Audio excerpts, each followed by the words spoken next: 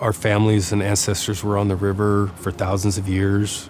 We have a 12,000-year-old village site on the Stillaguamish. Our life is river people, and that's what Stillaguamish translates to from Lushootseed to English, Stillaguamish, people of the river. Back in the 80s, we saw a rapid decline of our Chinook due to a lot of habitat loss. We just shut our fishery down completely. We had just over 60 fishermen. We're down to 5.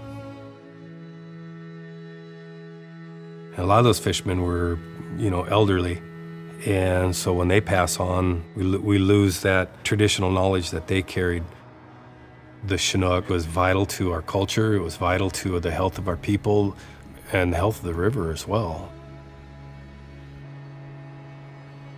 If kids aren't working with their parents and their grandparents, cleaning salmon and preparing salmon, that gap is hard to recover, really hard to recover.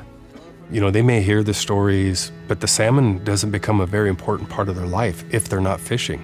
If it isn't important to them, then they won't fight for it. Our ancestors signed the treaty. They made sacrifices for us to have the salmon. To forget the things that they passed on, you lose your heritage. You lose all those gifts that come with it. It's forgetting who they are. It's forgetting who we are as a people. For our culture, for our fishermen, for our tribe, and our Chinook, extinction is not an option. As a tribal leader, as a father, I've got a responsibility to work with our kids. And if it means we only have one child that wants to fish, I've got to do everything I can to make sure that child hopefully will be the spark. We're taking the kids out on the river this year. They'll get to see what it's like to set the nets. They'll be able to see what it takes to do a drift set. And then they'll get to see what it's like to pull the nets, to be there. That's the connection that hopefully triggers an interest in our kids that, hey, I want to do this again.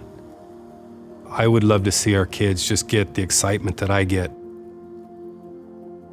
I'd love to say I was successful in the work that I do to bring our fisheries back so our future generations can have an economy on salmon, and our culture is rich again in celebrating that the salmon are coming back, and the stories have more meaning because the salmon are there. I want to explain, this is your identity right here. This salmon gave its life to feed you, to feed our community, and this is what we're losing. We need to thank the salmon because we wouldn't be here if it wasn't for the salmon.